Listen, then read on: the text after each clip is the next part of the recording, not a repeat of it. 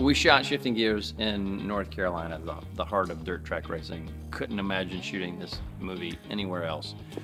We shot all over the Triad area of North Carolina, kind of the Piedmont region, all the way up to Elkin, Friendship Speedway. We actually sponsored a race event as part of the movie. It was an actual race. So, you know, there was crowd, the pits were full, there were all these things going on, and we were filming. There were basically two circuses in town at the same time, sharing the same space.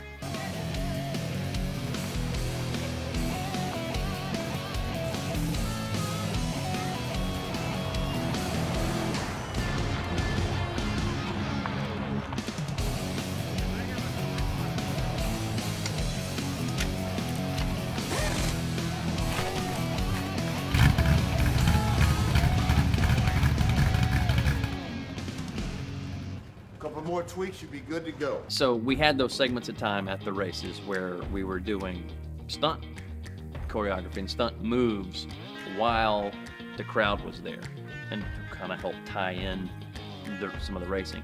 And then our two hero cars were in the actual race that night as well to capture, you know, crowd and, you know, racing.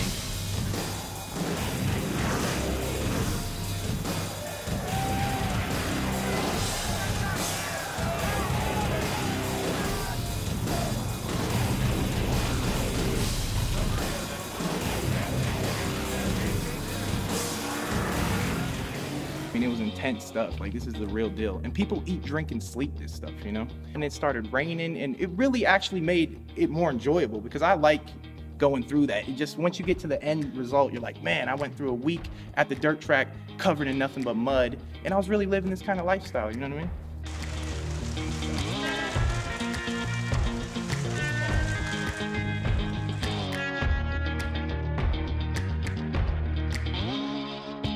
I've been kind of learning as I've been going on. I mean, I've watched like NASCAR stuff.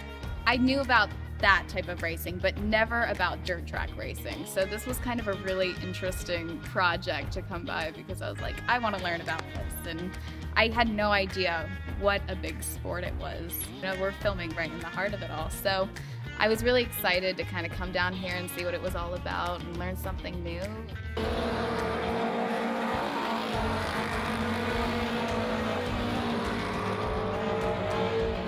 Didn't really get the feel of it until we were out there. When we out there and you seen these guys, because it's dirt tracks, where they slide instead of like taking the turns. Williamson getting pressure from Bo Lucas, but now it's his turn to slam the door. It was an amazing thing, man. Just the energy of it was totally different. We had all the people come out to the actual track and the energy, people screaming, you know, man, it was an amazing thing.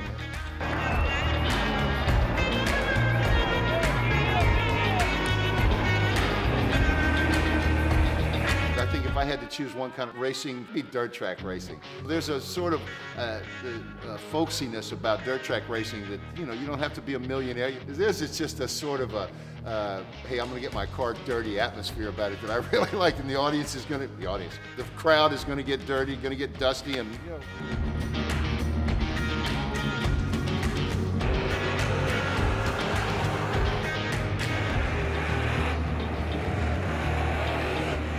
Well, you know, I come from a stunt background. So, you know, my father used to race sprint cars and you know, I grew up on sets like Dukes of Hazzard and welding roll cages and, you know, 5-point belts and all kinds of, you know, different things. My dad started me out young and we had an old 69 Dodge Ram Charger and we built a cage in it and we used to roll it, and, you know, the neighbors thought my dad was crazy, and they were probably right.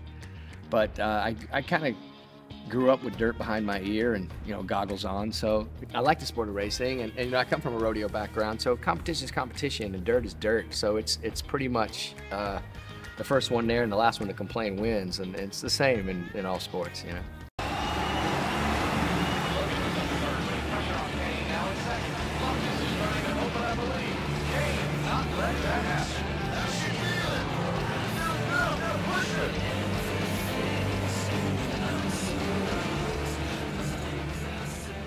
Just being in North Carolina, you can't help but being surrounded by racing and what it means to this community and how it is that red dirt and that it just lives in this area, you know, from the bootleggers on to NASCAR. And I think that you can't make a race car movie anywhere but North Carolina, truthfully.